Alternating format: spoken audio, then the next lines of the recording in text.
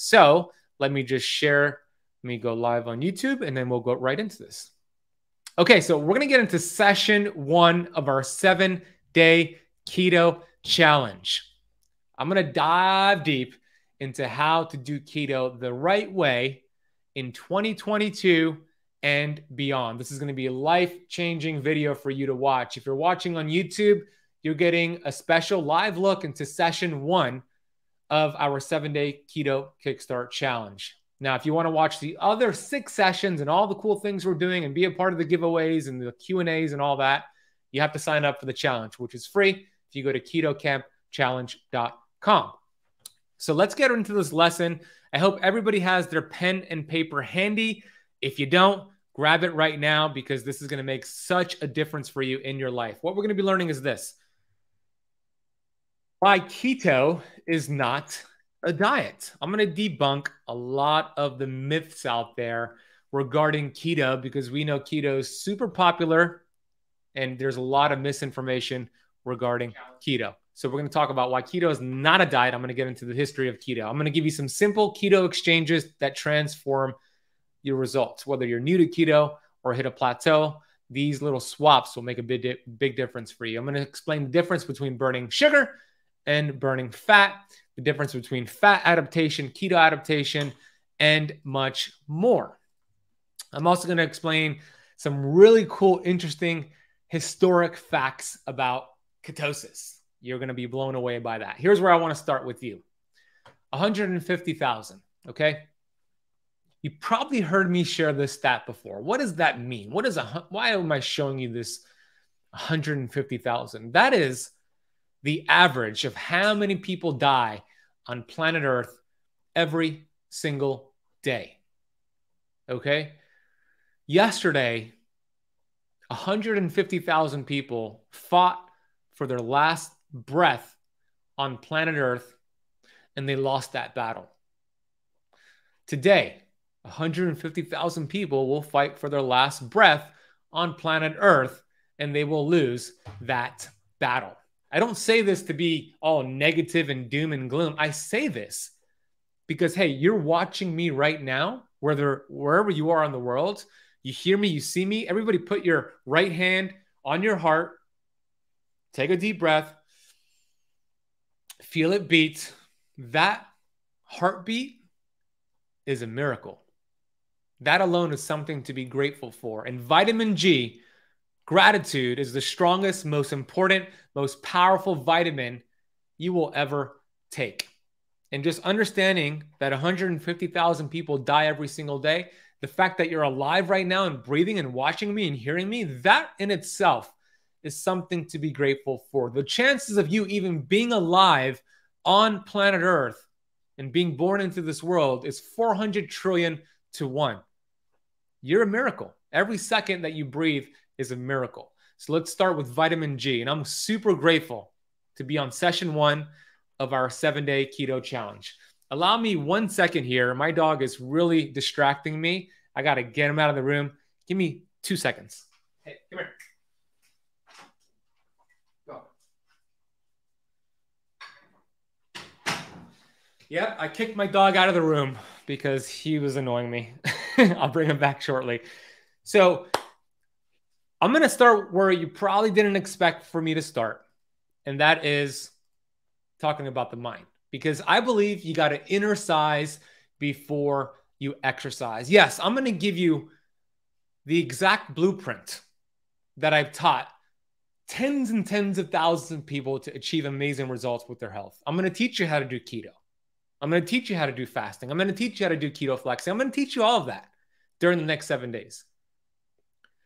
But if you don't have it going on in here, right in that heart, right in your mind, right in your thoughts, it's going to be hard to heal your body. There's a thermostat. And many of you, I've read every single one of your comments, okay, in the Facebook group.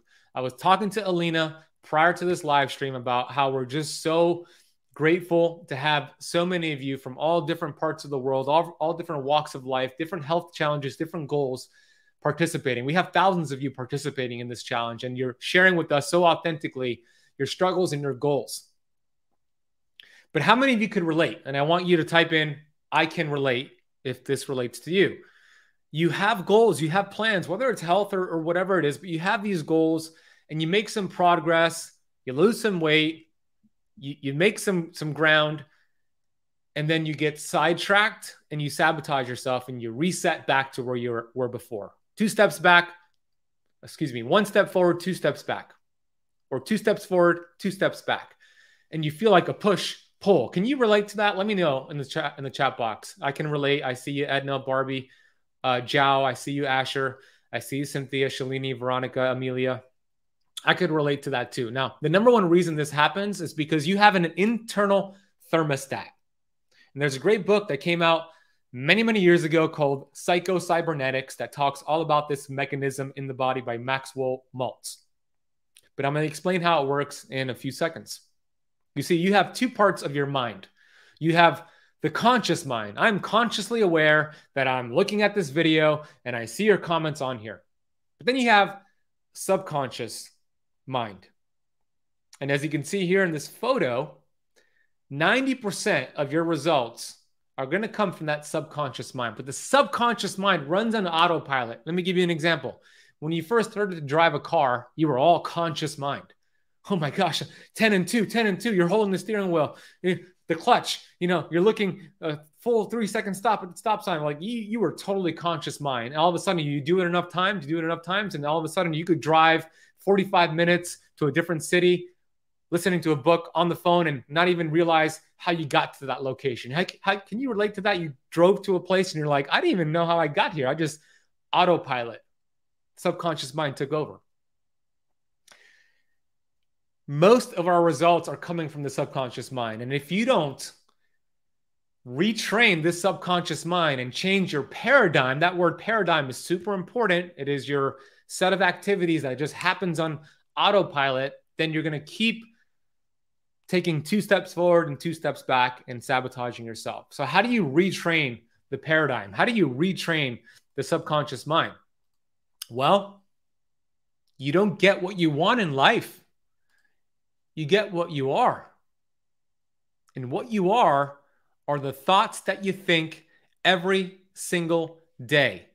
By changing your thoughts, changing the feelings connected to those thoughts, you change your paradigm, you change your subconscious mind, and you finally break through these self-sabotaging behaviors. I'm going to explain how this works with this analogy. Before I get to that analogy, understand this. The average human being thinks 60,000 thoughts every single day. 90% of those thoughts are the same thoughts from the day before, which are typically negative thoughts, what I call stinking thinking.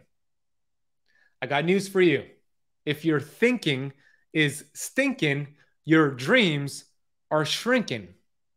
Health dreams, financial dreams, relationship dreams, because you become what you think about most of the time. But here's something powerful. When you change the way you look at things, the things you look at change. My mentor, the late and great Dr. Wayne Dyer, said that.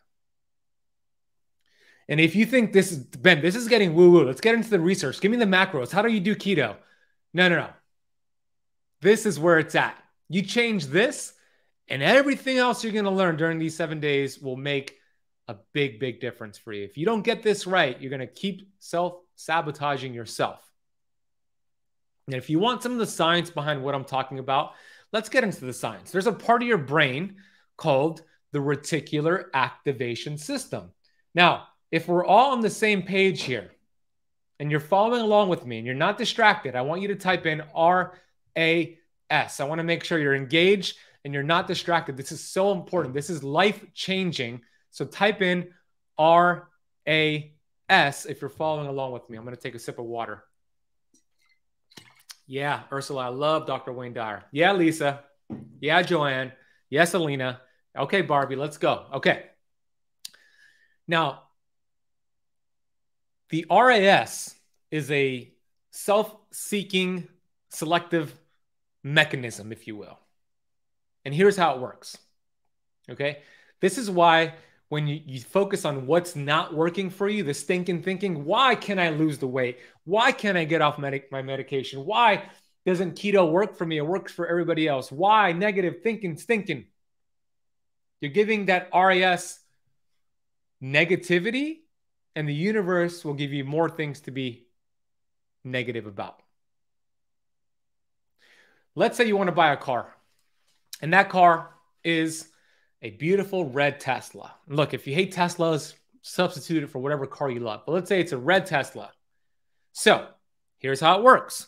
You're on the internet. You're on autotrader.com. You're looking for red Teslas for weeks, searching for red Teslas, and you find one in a dealership close to your house. So you drive to the dealership, and you're like, okay, today's the day I buy my red Tesla. And you go and you negotiate a great deal, and you buy this beautiful red Tesla. You drive it off the lot. You're driving home on the highway. Look at me. I'm such a badass. I got my red Tesla. Excuse my language. And all of a sudden you notice a red Tesla zips past you, and you thought, whoa, that person just has the same car as me. I just bought this. That's a coincidence. You just keep driving. You got a red light. Still haven't gotten home yet. Just bought the car. You got a red light, and you notice a red Tesla pulls right next to you, and you're thinking, that's random. I just saw 2 red Teslas. I just bought a red Tesla. Anyways, you think it's random, and you just keep driving. And then every single day, week after week, you see red Teslas everywhere. Now, did everybody buy a red Tesla because you bought one? You thought you were cool, but now everybody has one. No, they didn't buy it because of you. The red Teslas were always there, but now you've activated the RAS in your brain to see it. Meaning, when you focus on what's working for you and focus on all the things you want to work for you, gratitude, you get more things to be grateful for. This is how it works. What you appreciate appreciates. But when you're focusing on what's not working for you and all the negativity and all the bad things happening in the world, you'll see more. RAS will give you more things that you're going to be angry about. So at the beginning of the live session, I said, this is a no negativity zone. I saw somebody say, oh, StreamYard sucks.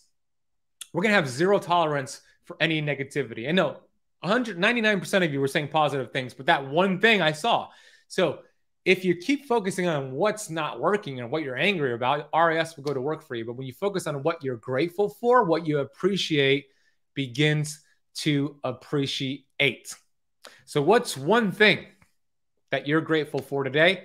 Let me know in the chat box. What is one thing you're grateful for today? Now, before I bring you into this new world of what we do here at Keto Camp and how we teach keto and how we teach fasting, I'm going to share a story with you. Now, this story is from the Bible. If you're not religious, this is not a religious share per se. It's a story from the Bible that can relate to anybody, no matter what your belief is. And I see your comments about being what you're grateful for. I love it. Before I take you to this new land, I need to change your subconscious mind. I need to change your attitude. And the attitude is a result of your thoughts, feelings, and actions. But a lot of what you've been taught is very different and doesn't work. And we need to change your consciousness. And here's what Moses did in the Bible to change the consciousness of his followers, okay? Moses was in the desert. He was taking a group of his followers, and Moses wanted to lead this group into a new land. And Moses was a very smart guy. Before he took them to new land, he wanted to change their consciousness. He wanted to change their attitude, their thoughts, their feelings, and vibrations, similar to what I want to do for you before we embark on this journey. And they're walking in the desert, and his followers are getting really pissed off and frustrated. They're thinking, Moses, we're going to die out here, dude. There's no water. There's no food. There's no land in sight. So they go up to Moses and say, Moses, we're going to die out here, man. There's no food. There's no water. There's no land. So Moses looks at them and says, hey, you go pray to your God for some rain. So they go and they pray. Hours later, still no food, still no water, still no land in sight. And they all walk up to Moses, pissed off, saying, Moses, God has forsaken us. We are going to die out here. And Moses takes a step back, And he looks around, he looks behind him, and Moses says, "Where are the ditches?" And they look at him and say, "What do you mean ditches?" And Moses said, "If you expected rainfall, you would have dug the ditches to collect the rainwater." You see, they didn't really change their consciousness. They didn't expect great things to happen. And as a result, they didn't get what they expected. But if you change your consciousness and expect this to work for you, then guess what? It will. Faith and fear both demand for you to believe in something you cannot see. Why not choose the positive? Why not choose the faith? Fear could have two meanings. Fear could mean face everything and run, or face everything and rise. Which one are you going to choose today? Let me know in the chat box. Faith or fear? And before we could even change that, we have to change the people around us, because as you do keto, as you do fasting, you probably experienced this already. You're going to have friends and family members who say keto is going to cause a heart attack. Fasting is going to put you in starvation mode. That Ben Azadi is a quack. You're going to have people say this. What I say is that they are crabs in a bucket. You could put 50 crabs in a bucket, leave that bucket overnight without a lid, come back the next morning, and all 50 crabs will still be there. And you might be thinking, why didn't the crabs just try to break free? They did. Anytime a crab tried to break free and crawl out of that bucket, the other crabs would see it and claw it back down. So who are the crabs in your life? Part of your action step later on is to determine the crabs. And I'm going to share with you an exercise later on how to do so. Now, I'm going to give you a perfect example, because who you spend your time with is who you become. You become your environment. You want to see how powerful this really is? Okay, let me show this to you. There was an amazing experiment done on fleas in a jar, excuse me. So look at this. This is going to blow your mind. And this is going to show you exactly how powerful your environment is. Okay, check this out. Training fleas requires a glass jar with a lid. The fleas are placed inside the jar and the lid is then sealed. They are left undisturbed for 3 days. Then, when the jar is opened, the fleas will not jump out. In fact, the fleas will never jump higher than the level set by the lid. Their behavior is now set for the rest of their lives. And when these fleas reproduce, their offspring will automatically follow their example. I mean, how powerful was that? Not only did the fleas, they were conditioned now by their environment to believe they're stuck there, even though the jar was removed, but their offspring was born and it flew in the same pattern. Like that should give you goosebumps and should inspire you to really control your environment. And I see your comments. Marcy's like, wow. Michelle says, wow. Shalini says, wow. Lois says, wow. Beth says, I want to break free from the flea pattern. Cynthia says, wow. Don't be a flea, says Facebook user. Hey, Facebook user, connect to StreamYard. I want to see who you are. Jennifer says, wow. Barbara says, wow. Martha says, wow. So that's a perfect example, right? So let's get a little bit more into what we're talking about here.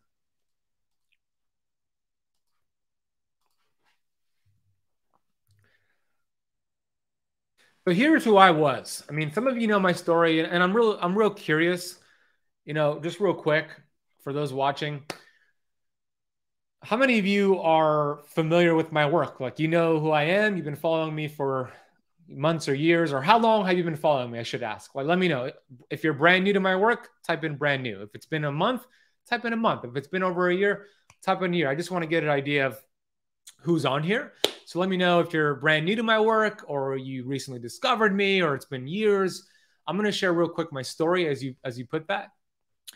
Do not know your history, says Debbie. Over a year. I know that. Edna, good to see you on here. Tell Georgia, say hello. Jose, good to see you on here. Okay, great.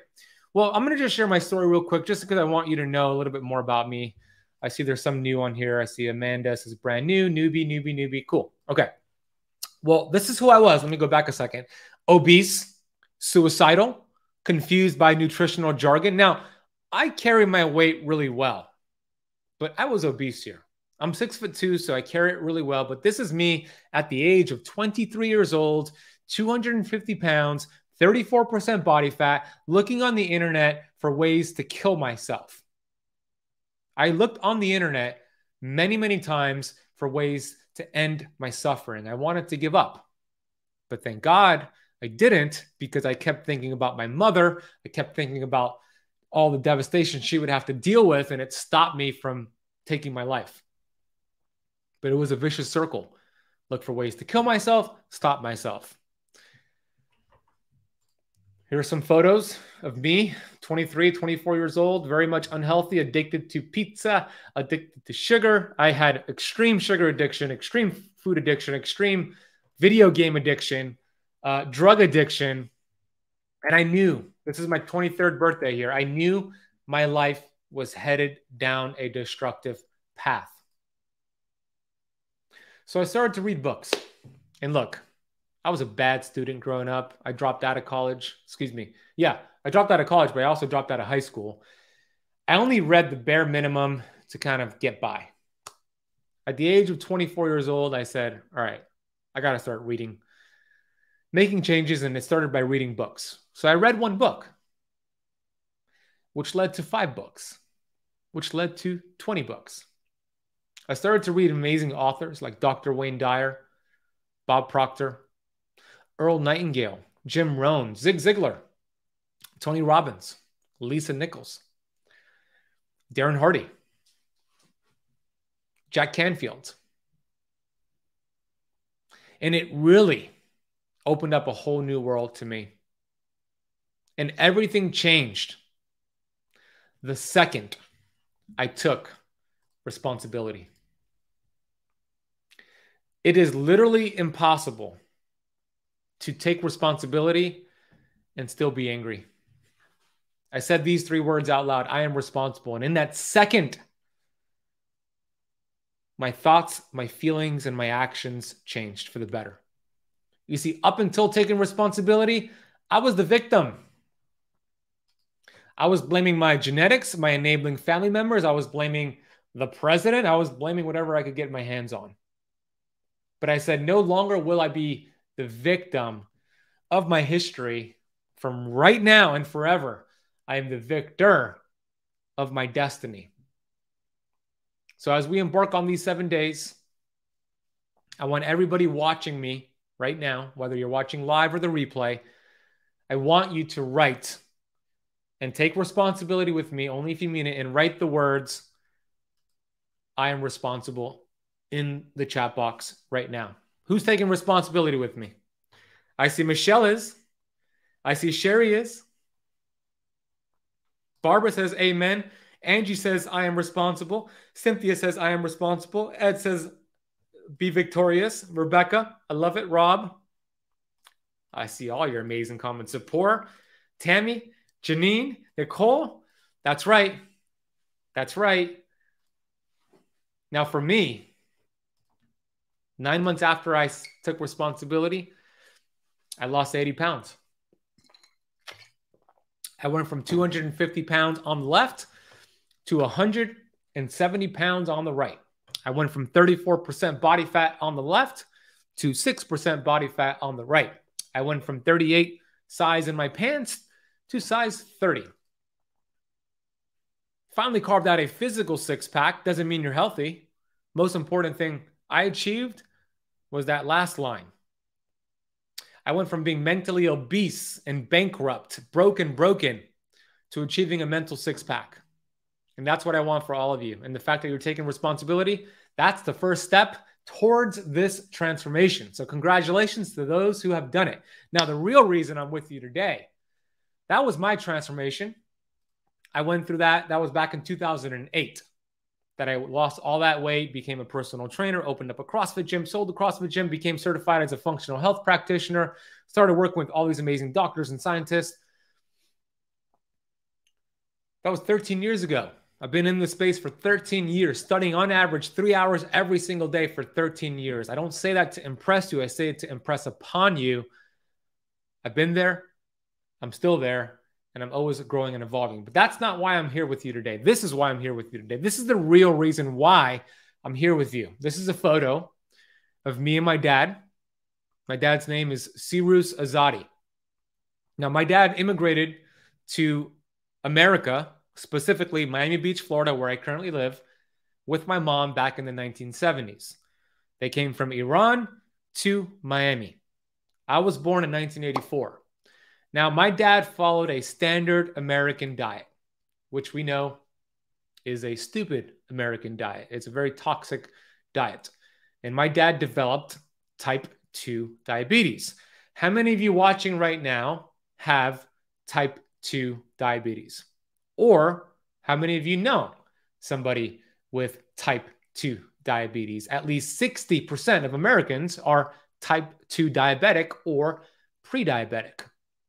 Somebody dies from diabetes, or I should say the complications of diabetes, every 10 seconds. I'm going to say that again.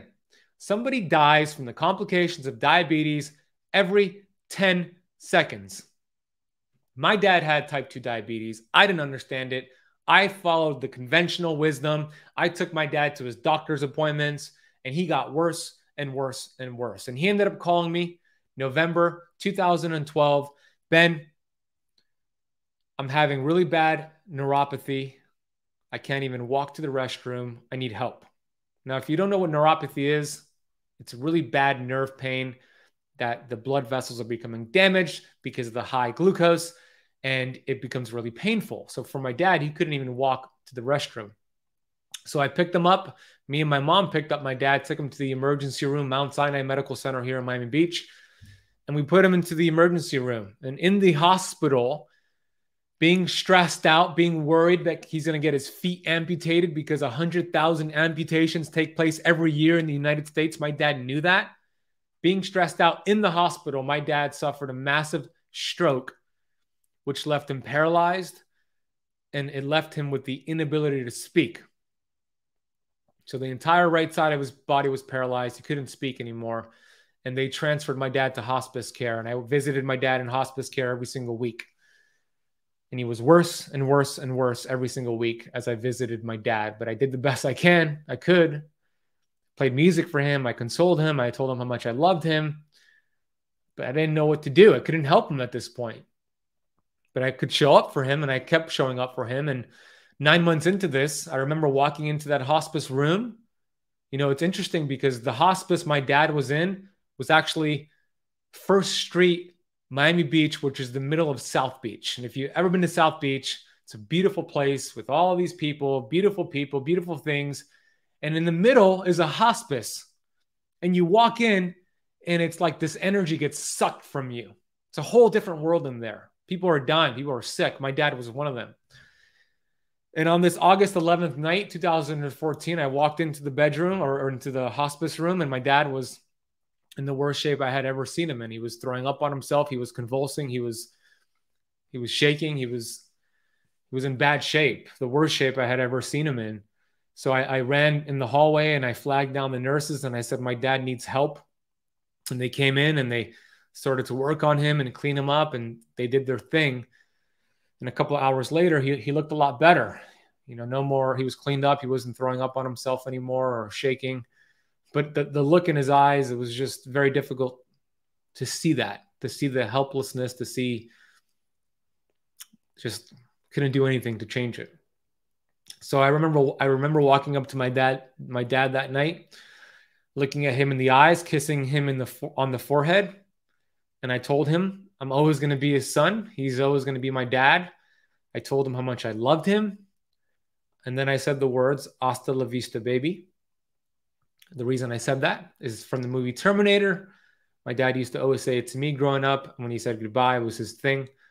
So I drove home that night from the hospice, and I was crying in the car. Got home, I cried at home, and I prayed that night. And I said the same prayer that I said every night for months, which was, God, please end my dad's suffering. It's been enough. He's suffered enough. Please end my father's suffering. There was something different about this prayer. There was an energy. There was a feeling. And I went to bed that night. Next day, literally less than 24 hours later, around 12 p.m. on that Tuesday, I get a phone call. And I look at the phone and I see the caller ID. It's the hospice. So I pick up the phone and my heart sunk in my chest just seeing the caller ID, just seeing it was the hospice calling. And I pick up and it's my father's nurse letting me know that my dad stopped breathing that morning and they couldn't bring him back and he had passed away. And I remember hanging up the phone. I remember just sitting there on the couch. My dog Ziggy, who I just kicked out of the room, he was there. He was looking at me and a wave of emotions just came over me. If you've ever lost somebody you loved, you know exactly what I'm sharing here. You know, part of me was relieved. I was relieved that I will never have to see my dad in that shape again. He's no longer suffering. He is with God. But the other part of me, the majority of me, was just devastated. You know, why did I lose my dad? And I had a lot of questions. I followed conventional wisdom. I listened to his doctors. I fed him the food they recommended, and he got worse and he died. So why do we have an epidemic of disease? It's not just diabetes, it's cancer. 1 in 3 women are diagnosed with cancer in their lifetime. 1 in 2 men are diagnosed with cancer in their lifetime. Alzheimer's, dementia. Why do we have disease? Are we designed to develop disease? No. After that, my father passing, I set out to find the answers. And you know what? I have the answers. I have the solution. I know that my father would be alive right now to this day if I would have applied the information that I teach all over the world that I'm about to teach you today and all over this 7-day challenge. I know that he would be alive. I also know that I was given that mountain so I could show the world that this mountain can be moved. You watching me right now, whether you have diabetes, whether you have rheumatoid arthritis, whether you have hypothyroidism, whether you have autoimmune disease, whether you just have fatigue and chronic fatigue or whatever symptom, the symptom is not the problem. My dad didn't die from diabetes. It's rare that anybody dies from diabetes. They die from the complications of the diabetes, the degeneration of the diabetes. Symptoms are not the problem. They are far removed from the problem. There's a cause and effect. Doctors do not acknowledge cause. They just look at effect. But I got to tell you this. The greatest physician you'll ever meet sits within your body in every single one of your cells, and it's available to you 24/7. It's called the innate intelligence. There's no pill. There's no surgery. There's no shot. There's no supplement that can replace the innate intelligence. You just have to remove the interference and let that innate intelligence go to work for you. I'm going to share with you how to do that. So after my dad passed, it became a mission. It became my purpose. And now, some of you know me, some of you don't, but I'm the founder of Keto Camp. Keto Camp is the leading authority on fasting and keto and what I call ancient healing strategies.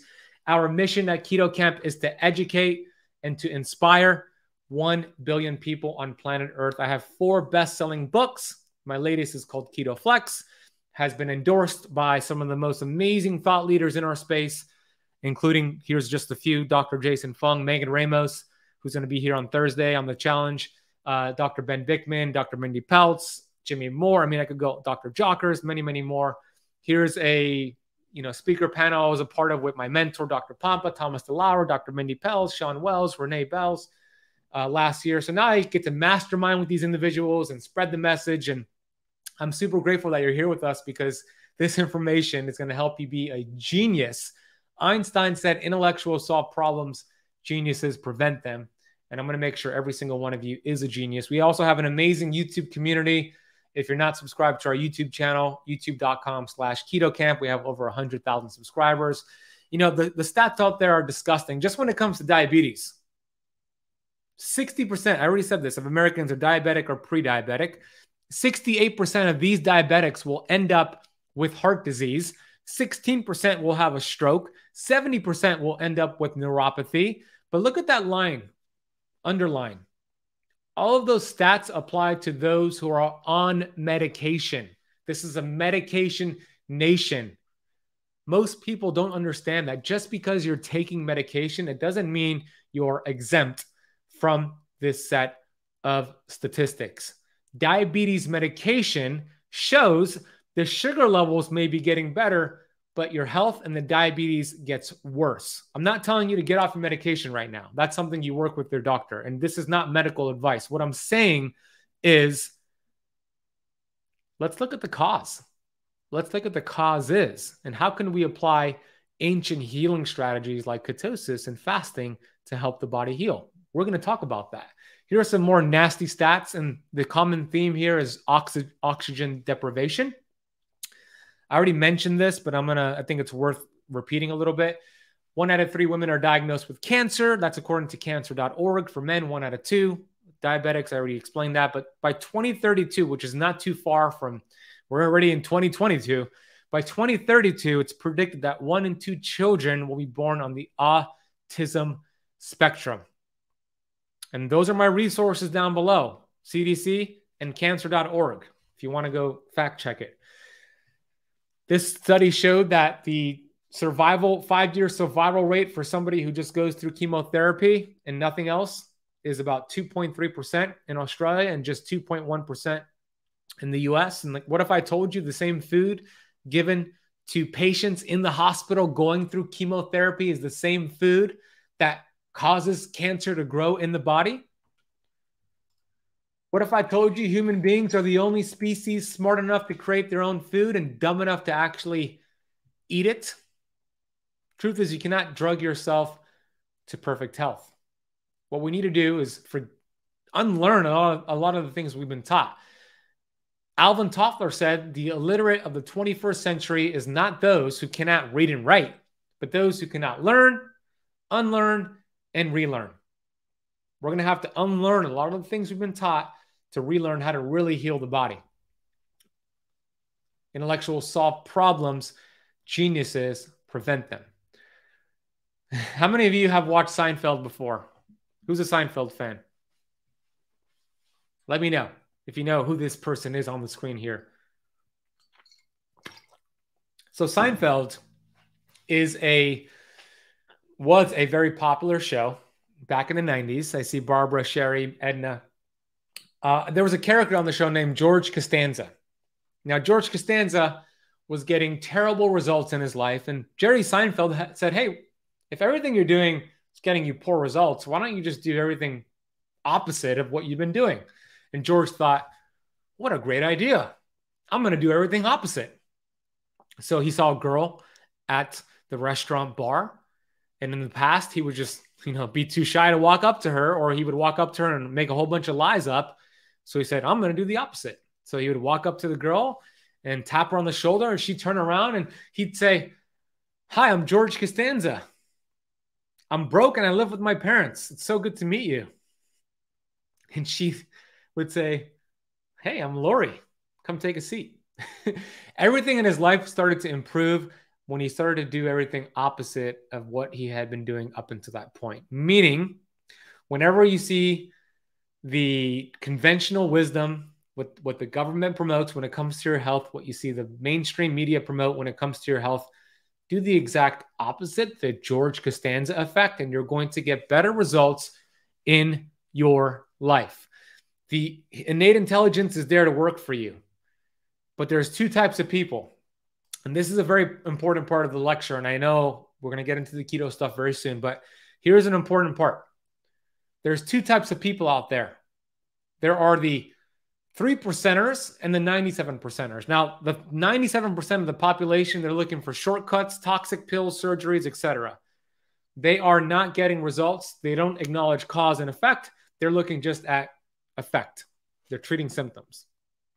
Then we have the 3%ers. The 3%ers get amazing results. The 3%ers heal their body. The 3%ers get diagnosed by their doctor with a terminal disease, and they look back at their doctor and say, no, the disease is not terminal. Your ability to help me is terminal, and they go on to heal themselves. I was not always a 3%er, but I am now. And my question to you is this, and I want you to be 100% honest with me. Are you a 3%er or are you a 97%er? Cynthia's a 3%er. Pauline's a 3%er. Beth is a 3%er. Tamika's a 3%er. Joanna's a 3%er. I fired my doctor. All right, Agatha, that's what you got to do sometimes. 3%er says support. I knew that. Veronica, Maria, I know Dr. Susan is. Hey, Susan. Deanna, yep, there we go. There we go. That's what I'm talking about. Yep. So here's the truth. If you're not a 3%er, if you identify as a 97%er and you're looking for shortcuts, this challenge, my work will not help you. Don't even participate. Leave the live stream right now. I will not be offended. We could only help the 3%ers.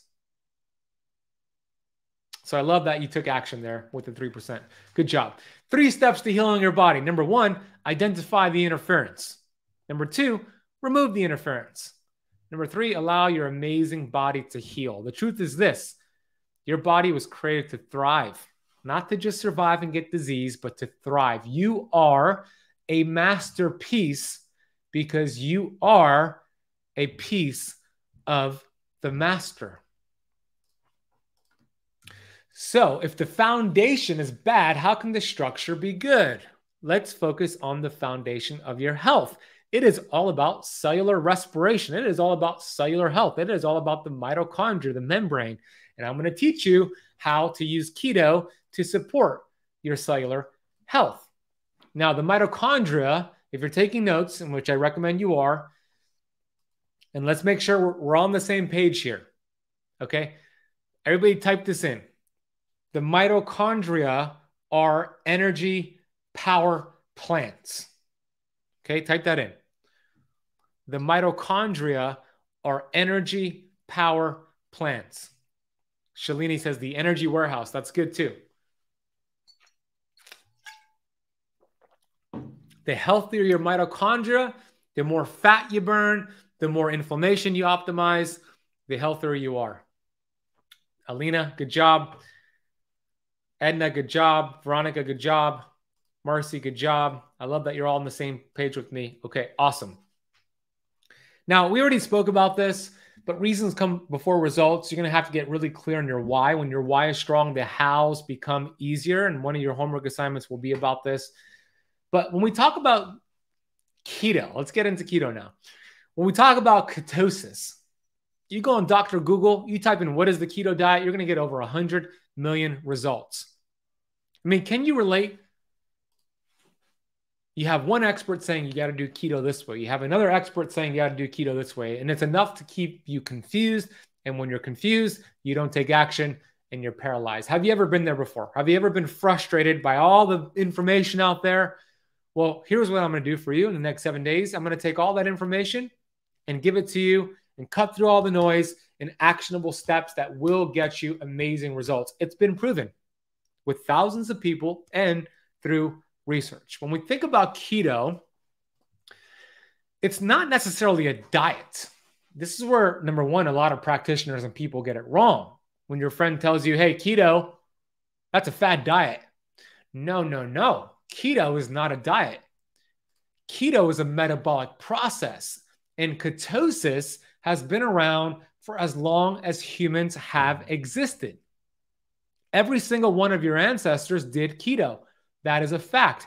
That's why keto is not new. It's just nuanced. It's simply a metabolic process. Every single one of your ancestors did it. When your friends and family tell you that it's a fad diet, explain this to them. Explain this to them.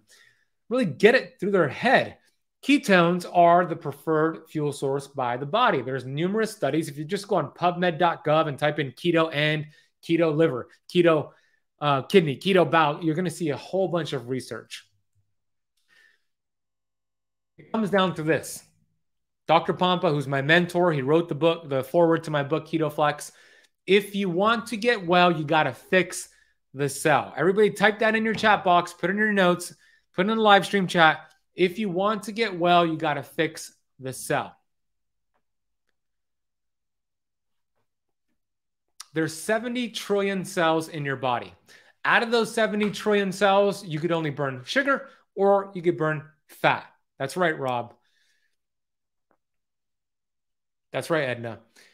When a cell is stuck burning sugar, also glucose, same thing, it's a very toxic fuel source. It creates a lot of cellular smokes, a lot of inflammation.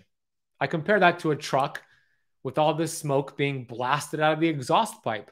This truck is not healthy for the surrounding environment when your cells are burning glucose and sugar, not healthy for your cellular environment. What we want to do, and I'm going to teach you in the next 7 days to convert to being a fat burner, to being fat adapted, which is a much cleaner source of energy. I compare to a Tesla cruising through your streets. That Tesla is a much cleaner source of energy for the surrounding environment versus the truck. When your cells are burning fat instead of sugar, it's a much cleaner source of energy for your cellular environment. Now, ketones are high-octane brain fuel. Throughout much of human evolution, ketosis likely served as a valuable survival mechanism to fuel brain metabolism during times of food scarcity. Hence, in some ways, the modern diet can be considered keto deficient. That is the real problem right there. The standard American diet is keto deficient. We have forgotten how to tap into this amazing energy system called the ketogenic fat burning energy system. I believe burning fat is our birthright. It is our primal birthright. When you look at babies that are breastfed, I'm giving you 3 studies down below that prove that. Babies that are breastfed are actually in ketosis because breast milk has saturated fat and cholesterol, which helps the development of that baby's brain. Yes, there's sugar and glucose in the breast milk, but the baby's so efficient at burning it off, it goes in and out of ketosis. But what happens is we get this baby off the breast milk and it starts to eat a high sugary formula or a snacking and eating high carbohydrate diet. And all of a sudden we take a natural fat burning baby, this happened to me, and we teach it to be a sugar burner. And we forgot the energy system of ketones and fat burning. So we want to reintroduce our natural fat burning state. And in the next 7 days, if you're new to keto, I'm going to teach you how to do that within 7 days. And if you're not new to keto, I'm going to teach you how to some advanced strategies to break through any plateaus and get better results. So let's continue on here. I need to switch slides. 1 second here. Let me close this and open this.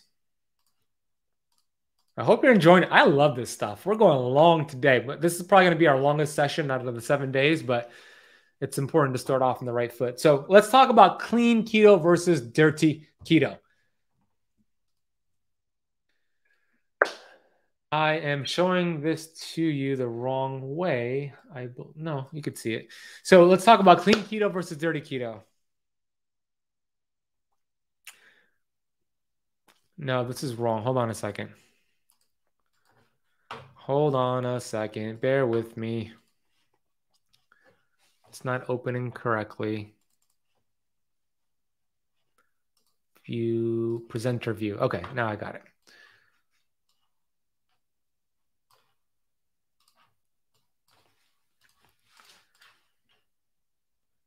Share screen. Here we go.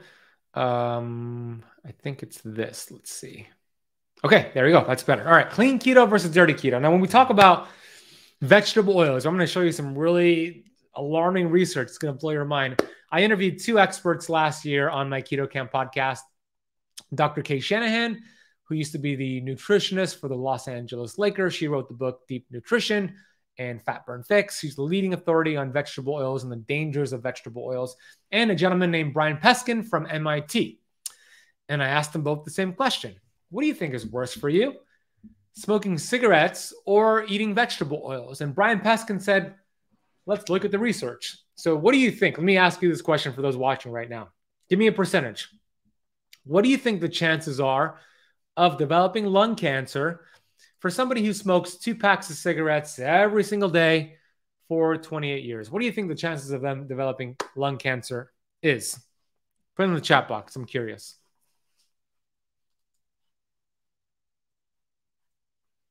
And for those watching on YouTube, hit the thumbs up button and also make sure you join the challenge if you didn't do so already. So I see Johan says 16. I see Agatha says 15, 18, 20, 35, 99%, 80%.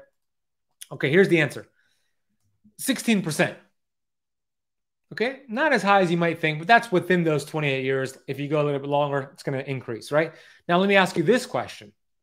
What do you think the chances are of somebody developing cancer or heart disease if they ate vegetable oils every day for 28 years? What do you think the percentages are here?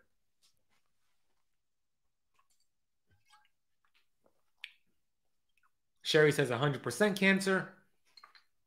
Melody says 68%. Pam says 80%. 97% says, I missed it, went by too fast. 99% Brian and Jill Roach. 20% Luba. The answer is 86%. Okay. When I asked Dr. Kay Shanahan if this lines up with her research, she said, actually, Ben, this is closer to 100%. So Dr. Susie says 100%. You're right on with that. That's because they're highly inflammatory, right? And I'm going to show something to you right here that's going to make you understand why these vegetable oils are so bad for you. So check this out. Screw-shaped shaft enclosed within a slotted cage. As the shaft turns, its threads squeeze the flakes with high pressure, forcing out the oil, which then drains out through the slots. 42% of canola seed is oil. This screw press extracts nearly 3/4 of that. The remainder is still trapped in the pressed flakes, now referred to as canola cake. The cake exits the other end of the press and moves on to a second extraction.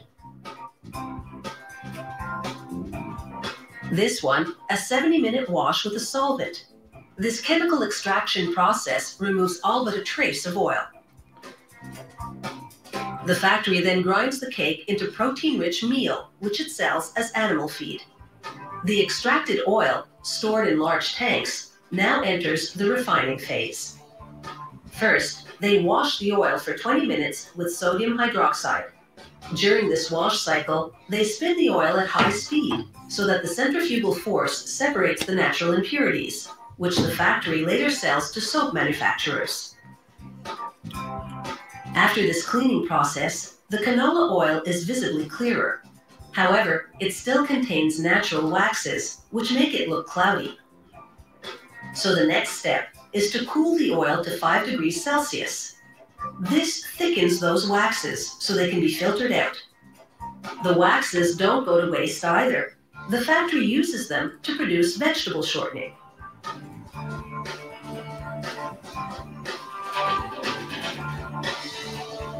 In the factory's lab, technicians recreate production on a small scale to ensure performance and quality.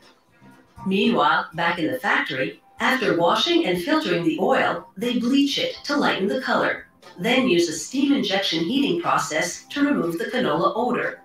The oil is now fully refined and ready for bottling. Who wants some canola oil after that? That was disgusting. And it's not just canola, it's all the seed oils. I'm going to give you an entire list shortly with better options. It's when you think about why are there still doctors and nutritionists and dietitians and the American Heart Association still promoting these seed oils? Like whenever I post a video about seed oils on TikTok, especially if you're not following me on TikTok, it's my handle's right there. I get all these dietitians and nutritionists making these duets, like saying I'm some sort of phony baloney quack job, right? Well, here's some craziness that I learned from Dr. Kay Shanahan. It's going to blow your mind.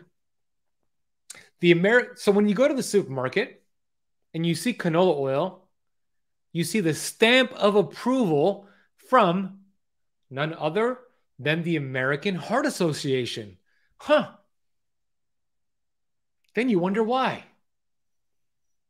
The American Heart Association, and these are Dr. Kay Shanahan's words, MD, Los Angeles Lakers nutritionist, The American Heart Association is the biggest fake news, misinformation organization in the United States. The American Heart Association receives over $1 billion of funding from big food and big pharma companies every year. The American Heart Association puts out hundreds of journals for these doctors, nutritionists, and dietitians to read, which are all corrupted. That's why when you see a doctor or a nutritionist or a dietitian say these seed oils are totally fine, they're looking at flawed research. They're looking at bad research. Let's get into some real research, right? I'm showing you the wrong thing here. Go back to my slides. I mean, that process is disgusting. Canola cake, come on. Let's go back here. So here are some studies. Let me take myself off the screen there. And this shows, so canola oil or vegetable oils are what's called PUFAs, okay? Let me explain that real quick. This is very important.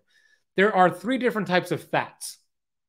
There are polyunsaturated fatty acids. They're called PUFAs.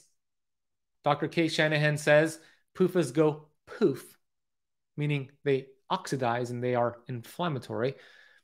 Poly means many. The chemical structure for polyunsaturated fats, which are vegetable oils, the chemical structure includes many of what's called double bonds. The more double bonds a fat has, the more opportunities it has to attract oxygen, which is an aggressive molecule to fat, which creates an oxidation effect. Similar to if I bit a piece of it into an apple right now and I left it on my counter here for a couple hours, it turns brown. That's kind of what oxidation is at the cellular level with vegetable oils. So that's PUFAs, polyunsaturated fatty acids. Now then there's monounsaturated fatty acids, meaning just one double bond, much less opportunities to oxidize. Then we have saturated fats. There are no double bonds. It is the most stable fats you can eat. And I'll give you a list shortly of all of them. Now, this study showed PUFAs, vegetable oils, and cancer of the breast, of breast tissue, and colorectal cancer, colorectum cancer. I'm going to read here. It says, persistent oxidative stress, often involving enhanced peroxidation, so the burning, processing of PUFAs, vegetable oils, in the cell membranes, are known to enhance the development of malignant diseases. Thus, the carcinogenic, cancer-causing, that's what that word means, process could be started or accelerated by the fat-burning induced DNA and protein damage. This study looked at linoleic acid, which is the omega-6 vegetable oil, and it showed that linoleic acid increases endothelial dysfunction and inflammatory expression. It also asserts that diabetics have more linoleic acid in their LDL particles than non-diabetics. This study looked at linoleic acid from corn oil, and it showed changes to cardiac fatty acids and causes early diastolic dysfunction without altering systolic function. This study I spoke about with Dr. Kay Shanahan. If you haven't read this study, go read it. It's amazing. They wanted to look at the mitochondria. If you remember, we talked about that. That's the energy power plants. How the mitochondria could use different fats. PUFAs, monounsaturated fats, and saturated fats. And essentially, the mitochondria cannot use PUFAs, vegetable oils, as for energy production anywhere near. It can use it for monounsaturated fats or saturated fats. So think of PUFAs as cell death. Here's a composition of the fats. The more blue, the more inflammatory. The more red, the better. You might want to take a screenshot of this, but I'm going to give you a list here shortly. So here's what I want you to do. Whether you're new to keto, whether you're not going to do keto, whether you've been doing keto for 20 years, avoid the following fats: canola, corn, soybean. Now, real quick, canola is called rapeseed oil in the UK. Just a reminder. So canola, rapeseed, corn, soybean, cottonseed, safflower, peanut, unrefined peanut oil would be better, but peanut, sunflower, grapeseed, fish oil, and rice bran oil. Now, if you could get an unrefined peanut oil or an organic cold-pressed safflower and sunflower oil, those could be okay in moderation. But everything else, avoid as much as possible. Replace them with stable fats. I need to update this list. I'm going to add the ones I'm thinking about right now, but olive oil, avocado oil, grass-fed butter, grass-fed ghee, duck fat, lard, coconut oil, and I would throw into here probably one of the best cooking oils or cooking fats, beef tallow. Okay, that needs to be updated with beef tallow. I'm a big fan now of beef tallow. Here's why you want to avoid fish oil. 83% of fish oil is rancid on the shelf before you even consume it. Even the best fish oil in the world goes rancid when it is consumed. And a study showed fish oil created 4.5 months of cellular membrane inflammation. Here's the study. 21st century warning, 4.5 months to rid the patients of damaging fish oil excess. It takes 18 weeks to reverse the negative effect of the incorporation of EPA and DHA from fish oil into the cell membrane.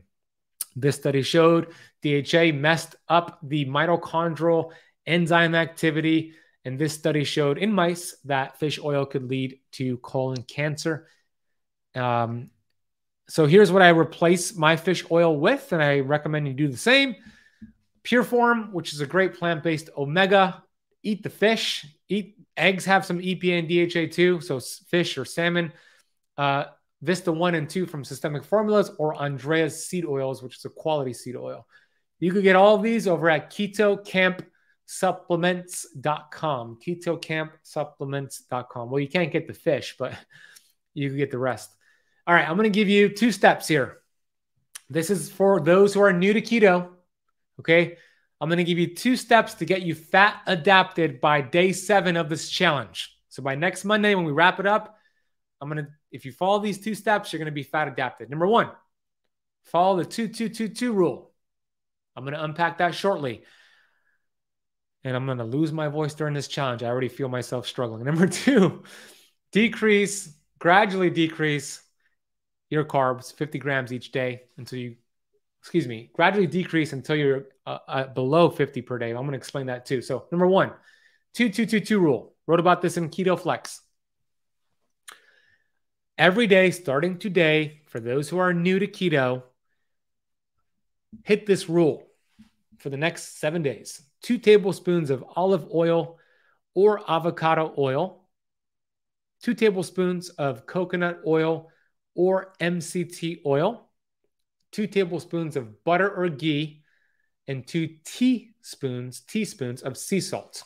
What that's going to do is introduce these delicious fats to your body and increase these fatty acids, and your body's going to see all this dietary fat and say, oh, let's go start burning that, helping you produce ketones. Because here's how it works. When your body starts burning fatty acids, those fatty acids are now shuttled to your liver. You're going to learn a lot about the liver during these 7 days. The liver then starts using the fatty acids and producing ketones.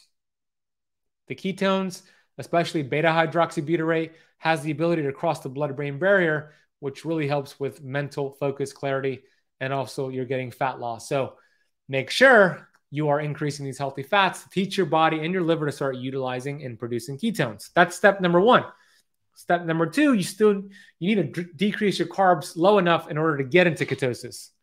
Now, most people need to go 50 grams or lower total for the day in order to get into ketosis, but you don't do it all in day 1. The average American is eating 300 grams of carbs per day. You don't go down below 50 on day 1. Don't do that. Do a slow decrease. So day 1, let me go back for a second. You want to track your carbohydrates. So if you're not tracking your carbs yet, go to this website. Alina, if you could put this in the chat box, it's a free app, chronometer.com/ketocamp, CRONO meter.com/ketocamp to track your carbs. And then you want to take your total grams of carbs. Let's say you're having 300 grams of carbs a day right now. go from 300 to 250 on day 1. On day 2, go from 250 to 200 on day 3. And then keep doing that until you get to 50 total grams of carbs for the day. Those carbs that you're getting should come from non-starchy green leafy vegetables. By doing that and increasing your fat, you shouldn't get any symptoms. You shouldn't get the keto flu. In fact, out of the thousands of members that have gone through our Keto Camp Academy, none of them get the keto flu when you do it this way. Here's a little pro tip for you. It's cut off, but it should say remove spinach and almonds for 30 days. Himalayan sea salt is fine as long as it's from a quality brand. You're going to count total carbs, not net carbs. So for 30 days, whether you're new to keto or not, if you hit a plateau, this is a good tip for you too. Remove spinach and almonds. I know this is a tough one because so many keto products have almonds and almond flour, etc. But spinach and almonds. Lisa, is today your birthday? Happy birthday, Lisa. I thought it was Tuesday for some reason. So love you, Lisa. I just wanted to say that. Happy birthday. You're going to learn about Lisa on Friday. Happy birthday. I'm going to message you later, but love you, Lisa. Happy birthday. And go enjoy your massage. So anyways, going back here. Spinach and almonds are higher in an anti-nutrient called oxalates. Oxalates. And it could be inflammatory. So in the beginning, we want to avoid them. Or if you hit a stall on keto, you want to avoid them. Replace almonds with walnuts, pecans, Brazil nuts, pili nuts, and macadamia nuts. Even with these, moderation. No more than a handful per day. Not of all of them, but of one of these. And then going back to the 2-2-2 rule real quick. You don't have all this in one sitting. This is throughout the day. Just a reminder. It's like with the food, the oils you use to cook with, the salad dressings, the dips, etc. It's not all in one sitting. So replace almonds with these. Replace spinach with these. Arugula, dandelion greens, bok choy, etc. And then another tough one. Don't shoot the messenger here, but remove cow dairy for 30 days and watch it have an anti-inflammatory effect. Replace cow dairy with sheep, goat, macadamia, or even coconut milk. Here are some other hidden sources of inflammation on keto. Legumes, corn, soy. You don't want to burn or blacken your protein. Farmed fish and nightshades. We're wrapping this up as I get into the sweeteners here, and then we'll get into the Q&A for VIP. So what about artificial sweeteners on keto? Avoid the following. Maltitol, sorbitol, mannitol, aspartame, sucralose, saccharin, isosulfame, potassium. A lot of keto products have this. You got to do an audit. Here's a study that showed 3.3% of sucralose was untraceable. That's not good. And there's the PubMed study that shows that. This study showed it increased glucose and insulin in 17 obese women, but not others, so it could be variable. And then these 5 studies show splendid could cause weight gain, cravings, alter your gut bacteria. Cooking with it is dangerous. So instead of those, use these. Monk fruit, stevia, erythritol, and xylitol. These are much, much safer for you. All right. I'm going to go into your day 1 action steps, and then we're going to go into Q&A. Now, before I do, I got to sign off of YouTube. So those watching on YouTube, if you want to be a part of the rest of the 7-day challenge, you got to sign up. Go to ketocampchallenge.com, those on YouTube. And thanks for watching this. We're going to stick with those in the Kickstart Challenge. Stick with me. We're not signing off, but on YouTube, I'm going to sign off here. And thanks. And join with your friends and family on YouTube as well. Love you on YouTube. Hit thumbs up, subscribe, and thank you. Okay. Here we go. So for those